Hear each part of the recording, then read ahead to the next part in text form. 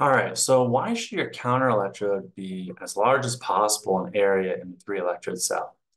So a lot of times people will use, correctly so, a platinum mesh counter electrode, something that has a lot of electrochemically active surface area, active surface area. Why you want to do that? Well, let's go over, as a reminder, what's happening when we have a three electrode cell. We have a reference, we have our working, and we have our counter. We are applying on the potentiostat the voltage between the reference and the working. So if we want to do a reduction reaction, that's going to be something relatively negative, negative voltage.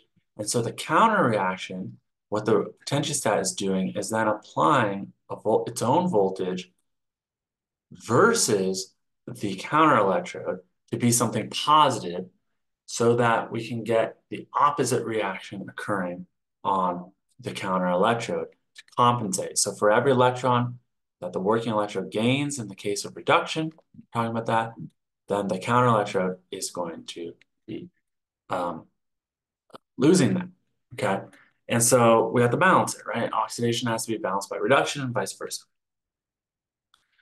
So, if we have a very high voltage, let's say, versus our working electrode, and if we assume that let's just for sake of argument, assume that the working and the counter electrodes are the same materials, okay? So there's the same sorts of catalysts involved in them. If our working and counter electrodes are the same area, if we apply 1 volt versus our working, positive 1 volt, then our counter is going to have to be negative 1 volt. However, so let's say, these are same materials, okay? So this is just numbers to try to get us thinking. So plus 1 volt, so versus working.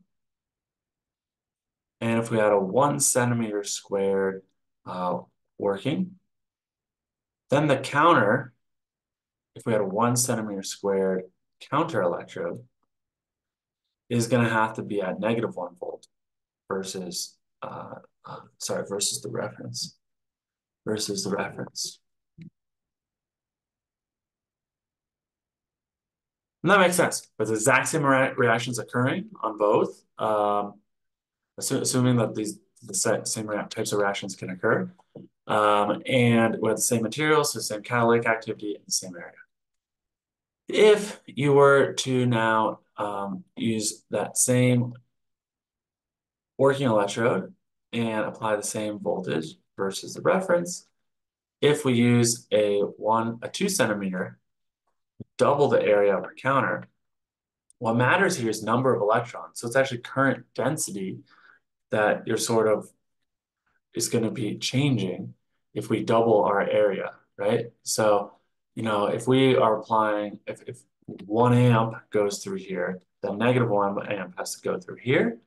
And so this voltage now is going to can be less.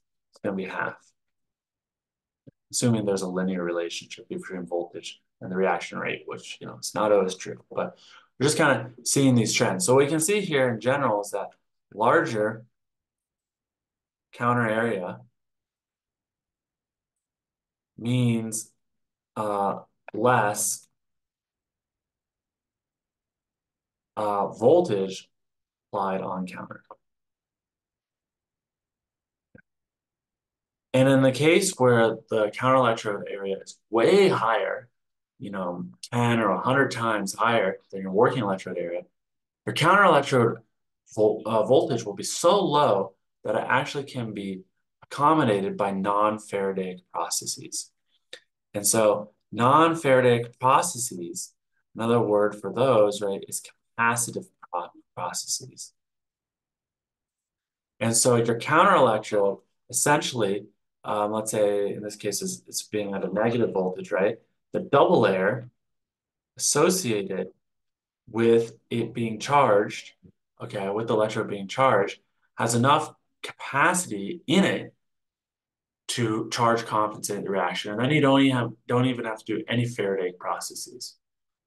So if you have your 3 electrodes in an undivided cell and you're worried about the counter electrode doing some bad chemistry that you don't want, You want to study what's happening on the working electrode, but then things diffuse over to the counter electrode.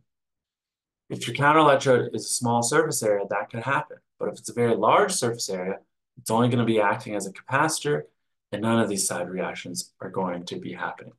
So that's why you always want to have a very high surface area counter, if you can, in your cell in a three electrode system, so that your counter can be as innocent as possible and not interfere or alter what's going on in the solution, right? Because if you're changing the composition of the solution by chemistry you're doing on the counter, that could indirectly impact what you're witnessing on the working, which is the whole point of three-electrode electrochemistry, is just to look at what's happening only at the working. You don't really want the counter messing up with your observations in that way.